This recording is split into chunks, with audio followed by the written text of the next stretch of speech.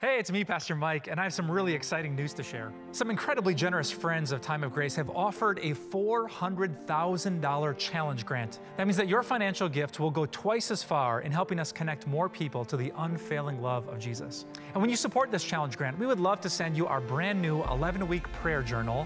It's called God's Love is Forever. A combination of devotions from God's sacred word and guided prayers. This will connect you to the true belief that no matter what happens in life, God's love will always be there.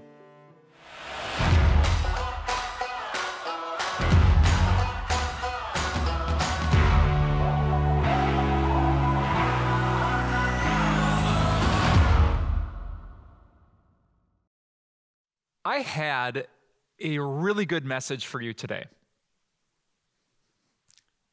Maybe caught the past tense. I had one.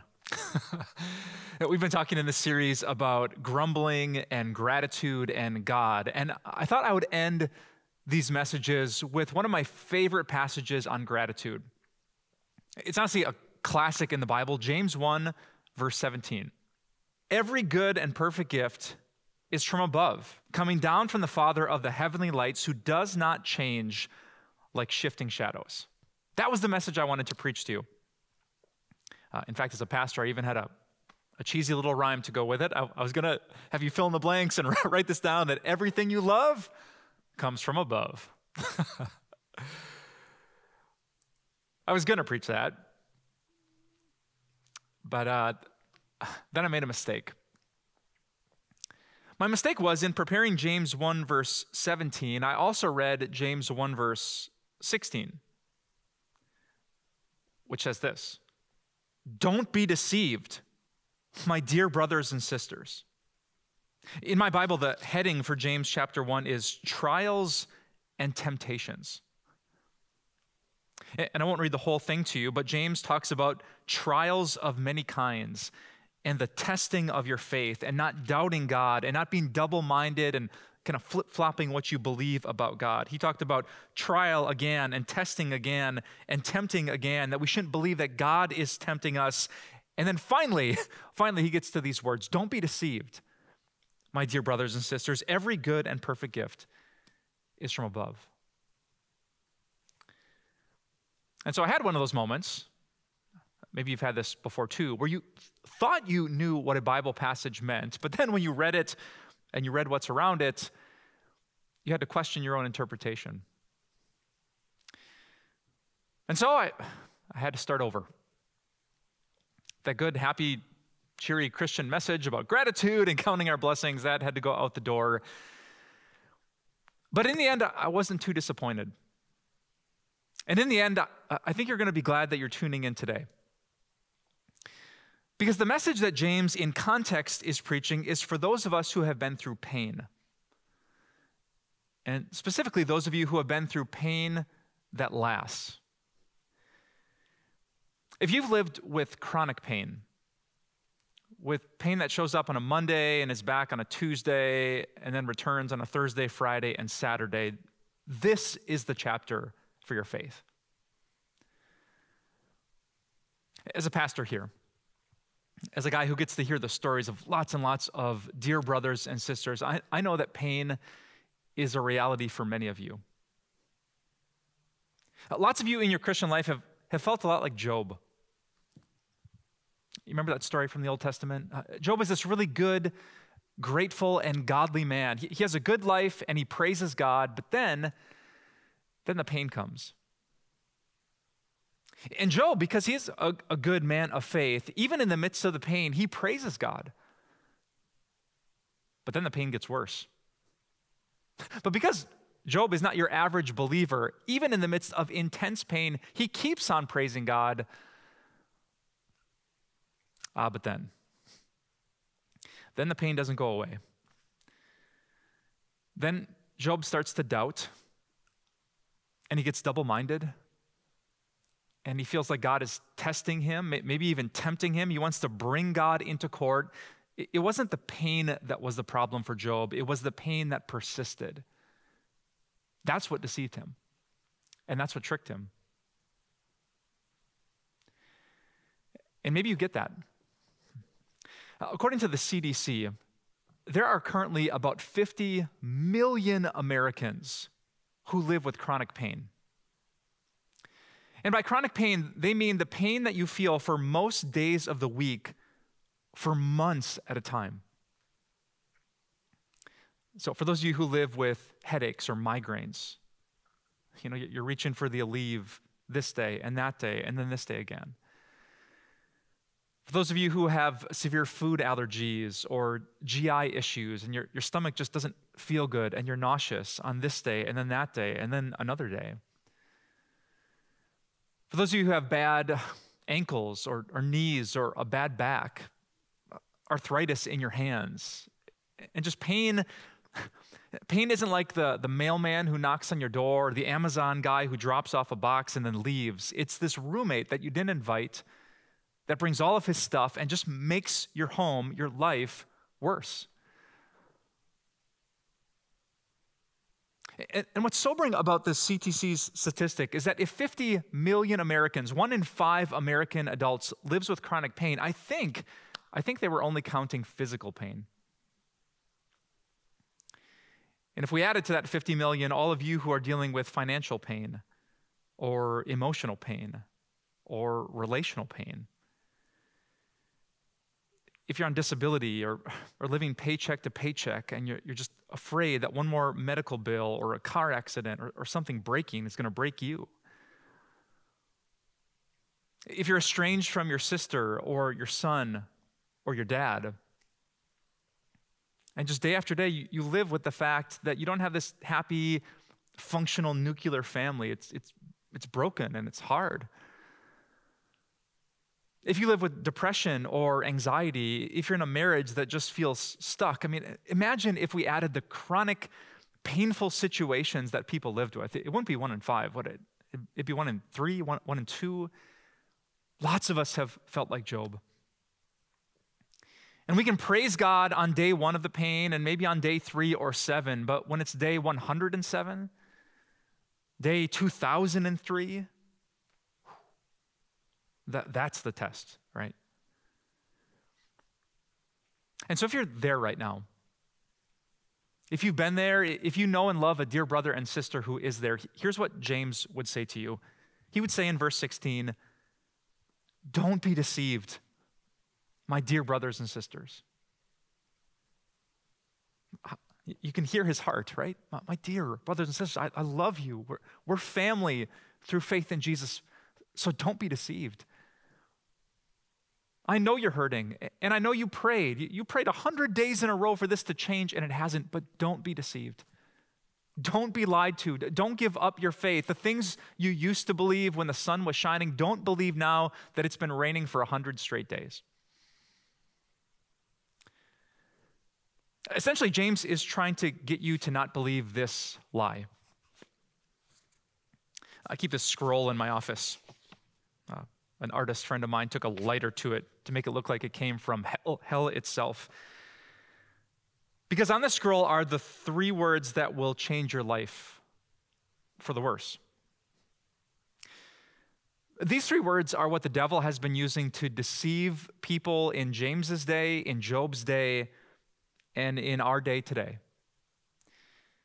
And if you're living with chronic pain, you might have been tempted by these words too. The scroll says, God's not good. It's a pretty logical lie to believe, though, isn't it?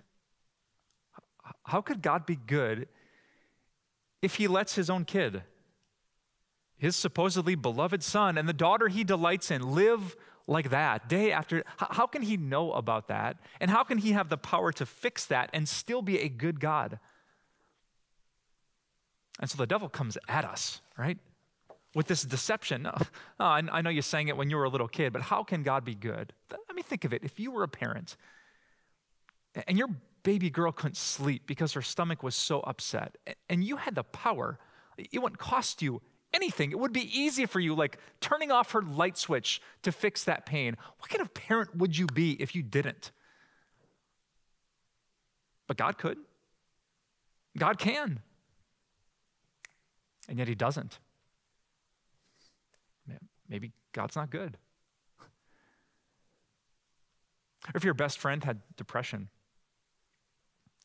and it was just like this journey, and there was medication, and there was ups, and there was downs, and suicidal. Maybe he thought about it. Maybe he even attempted it, and you could fix that. Like that chemical imbalance in his brain, what's happening in his heart and mind, you could push a button in a millisecond, and it would all be over. What kind of friend would you be if you didn't? You see, this is what the devil does. He whispers that deception when pain sticks around.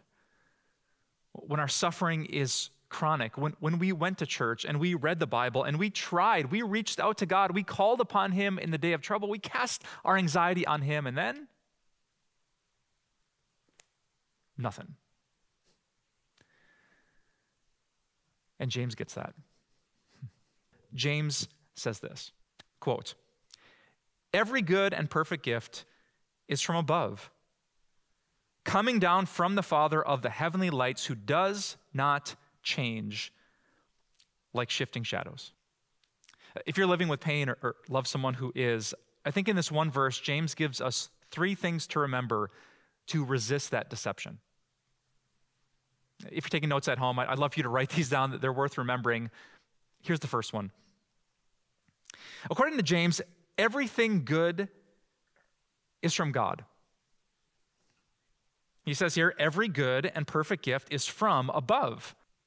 So, my dear brothers and sisters, to help you not be deceived, I want to give you a challenge. Just this week, I want you to try to list, before you fall asleep, blessings from A to Z. So when your head hits the pillow, before you turn off that light, I want you to think A, B, C, D, E, all the way to Z of blessings that God gave you, good and perfect gifts from just that day. It might be fresh air that you breathe. It might be that breakfast sandwich you had for lunch with sausage. You could count that as the S too. It might be your cat that cuddled up on the couch while you watch Netflix. It might be D, your daughter who texted, asked, "Mom, how you doing?" It might be the empathy of a friend or a coworker who noticed that you were stressed. Go A through Z, 26 blessings in one day, and it will help your heart not be deceived. And you can put into practice James's words, "My dear brothers and sisters, every good and perfect gift is from above." So point number 1, everything good is from God. Here's point number 2. Everything good is a gift. Did you catch that word in James's teaching? He says every good and perfect gift is from above. Actually, in James' original Greek, he used the word twice. He said every good gift and every perfect gift is from above, which makes this deceptive lie even less believable. Because those A to Z blessings that you and I are thinking of, they're not just good things. According to James, they are good gifts. Do you know the difference between a gift and a thing? A gift is a thing that you don't deserve, but someone who is good just decides to give. All right, so if you're working at your job, it's payday. The boss hands you a check and says, "Hey, I have a gift for you." You say, "Oh, a bonus? A year-end gift? What is this?" He says, "Well, no, it's your paycheck." I said, no, that's a thing. That's a good thing, but that's not a gift. I worked for that.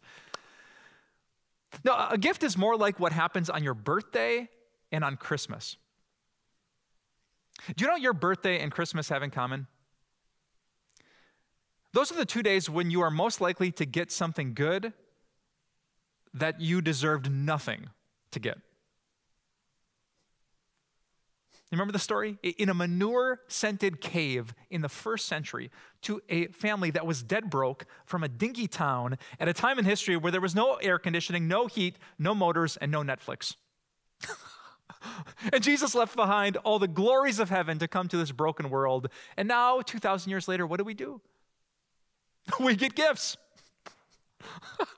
Little kids make lists of all the things that people should buy them because Jesus gave up all of that. That does not make sense. which is what makes it a gift, right? Hey, at Christmas time, I don't deserve anything. Jesus deserves everything. You don't deserve anything because of his birth or what he did. So if you get something, it's a gift. And here, according to James, it's not just your birthday things or your Christmas things. It's everything. He says every good and perfect gift is from above. The air we breathe, well, we don't deserve that. The breakfast sandwich we ate, we don't deserve that.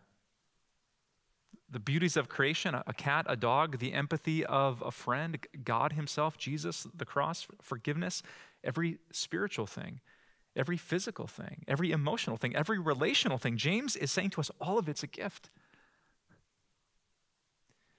Do you see how that could help you when you're living with chronic pain? You're hurting again. You're anxious again. Your fingers just ache again, and the devil tries to tempt you. God's not good. And then you turn and you look at everything good in your life, everything that you love, and realize, I didn't deserve any of it. Not a single blessing should be mine. But my Father, the one in heaven, did not let that stop him. His generous, gracious, loving, and good heart decided to give all of that to me.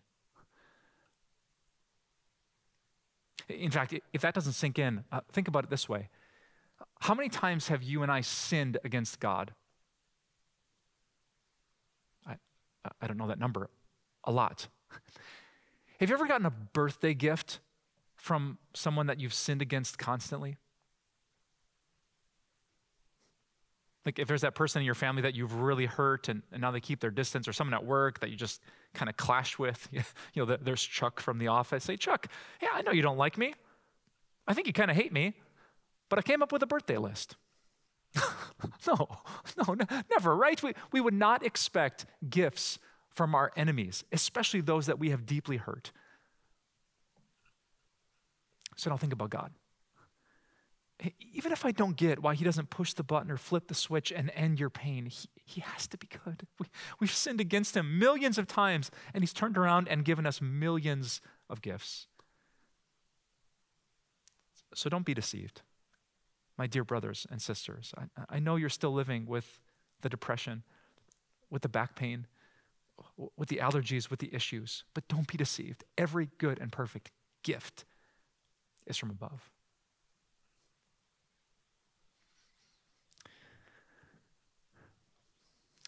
And if those two things weren't enough to protect you from the deception, James has one last thing he wants you to know. First, he said everything good is from God. Second, he said everything good is a gift. And now finally, he said everything good goes except for God. He said it this way: every good and perfect gift is from above, coming down from the Father of the heavenly lights, who does not change like shifting shadows. Oh, that is such a powerful word. If I wanted to protect you from this lie, I would want you to know this. Everything changes. Anything good, everything perfect in your life can change. One accident, one event, one pandemic, the death of the person you love most in this world, all of it can go. We can lose our children, our friendships, our health. One just normal visit to the doctor can find cancer, and life can change dramatically. Like, you need to know this. In this world, everything is temporary, everything. All the good gifts from A to Z, they are not guaranteed. And if you remember that, you'll be grateful when they're there. I cannot assume that my wife and I will hold hands and die on the same day at age 90. I could lose her today. And so if Kim is here today, thank you, God. I could lose my job today. So the fact that I'm here with an open Bible, and this is what I do, and I'm preaching to you, that this might not be here next year or next week, but it's here today. Thank you, God. People get hit by drunk drivers every day. They get in accidents that are not their fault. So if I can drive from church back to home, thank you, God. The shadows shift. Life changes. Everything is meaningless, King Solomon said in the book of Ecclesiastes. So if anything good is happening in your life, praise the grace of God. One day it's going to go. So if it hasn't yet, God is so good. And through it all, James wants you to know, God won't go. In fact, the reason that Jesus came down from heaven, the good and perfect gift that came from above, was so that you and I would have something that would never change. God. Jesus gave his life up on the cross. He was willing to give up the glory and the honor and the pleasure of heaven so that through his blood, through his death, and through his resurrection, through faith in him, that you could have a God who would not change, who would never leave you and never forsake you. So when you're living with chronic pain, God is still right there. So when you're dealing with another medical visit, God is still right there. God himself, who is better than every good and perfect gift, he is the definition of goodness and perfection. He would be right there. So you and I could learn to say with King David, I will fear no evil. I might have drama in my life. I might have enemies here. I might be in the valley of the shadow of death, but you're with me. I will not be afraid. You've called me by name. You've made a commitment never to abandon me or forsake me, even if my mother and father do. So yeah, God, I'm hurting again. And yes, I'm still asking you to end my pain, but even if you don't, I'm so grateful that you're here. So, put those three things together. Everything good, A to Z in your life, is from God. And all of those things from A to Z are a gift that we don't deserve. And finally, even though everything might go today or tomorrow, we will always have God through the blood, life, death, and resurrection of Jesus. That's what Marilyn knows. Some of you know here at our church, I'm Pastor Mike, and my colleague is Pastor Michael, because we like to make it confusing. Well, the other day I was talking to Pastor Michael and asking him about the most grateful person he knows. Like who out of all the dear brothers and sisters that he does life with, who grumbles the least and expresses the most gratitude? And he instantly answered, my mom. And as he told me the story, and his mom gave me permission to share this, I found out that his mother, Marilyn, lives with chronic pain. In fact, just after Pastor Michael told me this, I saw Marilyn with her walker coming into church. She one time said, "This is not how I envisioned my retirement." You put in all these years. You work so hard. You raise the kids, and now you're going to retire, right? And you're going to travel, and you're going to enjoy life and wealth. But that good gift went. And now she hurts a lot. But Pastor Michael said this. Sometimes when his mom is really in a lot of pain, and she's kind of wincing, and she's right to the edge of grumbling or maybe doubting the goodness of God, he said that she says this, quote, "But God is good." I love that. I'm not feeling good today, but God is good. If he gave me you, my family, if he gave me this day, if he gave me his son, the good and perfect gift from heaven, then God must be good. That dear sister did not get deceived even in the pain because she knew this truth. And so, my dear brothers and sisters, I pray that you are just like her. This side of heaven, we will have trouble. And some of us will have chronic trouble. But even in the midst of the trouble, there is this truth that God is good. And his son is the proof. Let's pray. Our Father in heaven, I haven't been there just yet. And I love you, I like you, I trust you, I respect you, but the truth is I haven't been tested like some of my brothers and sisters have. So I pray boldly today for wisdom for them. We do not want to be double-minded and think you're good when life is good and think you're bad when life is bad. We want to be consistent just like you are with us. So God, plant this truth deep in our heart. Give your Holy Spirit when we're under demonic attack. Help us, as you say in the New Testament, to resist the devil. Cause him to flee from us, to stop with the deception and lies so that we believe that you're good. And your Son is the proof. I thank you, God, for hearing this prayer. The fact that we can pray to God is proof that you're good. The fact that you listen is proof that you're good. And the fact that you will answer in the right way at the right time is proof that you're good. We love you, God. We give thanks to the Lord for you are good, and your mercy endures forever. In Jesus' name we pray. Amen. Such a powerful message today from Pastor Mike that God is good and his love is real, even when we're struggling with chronic pain. This Christmas season, some generous friends of Time of Grace have offered a $400,000 challenge grant. That means your gift goes twice as far. And as a special thank you, we'd love to send you this 11-week prayer journal, God's Love is Forever. We only have a limited number of copies, so request yours today. Hey, it's me, Pastor Mike, and I have some really exciting news to share. Some incredibly generous friends of Time of Grace have offered a $400,000 challenge grant. That means that your financial gift will go twice as far in helping us connect more people to the unfailing love of Jesus. And when you support this challenge grant, we would love to send you our brand new 11-week prayer journal. It's called God's Love is Forever. A combination of devotions from God's sacred word and guided prayers. This will connect you to the true belief that no matter what happens in life, God's love will always be there. We do have a limited number of God's Love is Forever. Request your copy while supplies last. You can call us at 800-661-3311, visit timeofgrace.org, or write us at P.O. Box 301, Milwaukee, Wisconsin, 53201. Do you ever wonder if you're saved, or what saved even means, or what God is like, or what Jesus did? Some people are embarrassed to ask these really basic questions, but please don't be. They're the most important questions you could ever ask. And that's why I want to give you a brand new copy of this little book I wrote called The Basics. You can get your paper copy or your digital copy or your audio copy or your video version just by going to timeofgrace.org/thebasics.